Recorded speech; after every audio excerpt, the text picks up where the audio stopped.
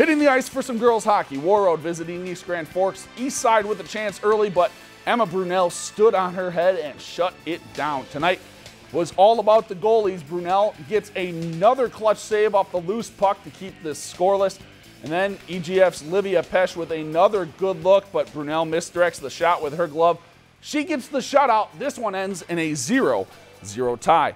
If you've enjoyed this segment of Lakeland News, please consider making a tax-deductible contribution to Lakeland Public Television.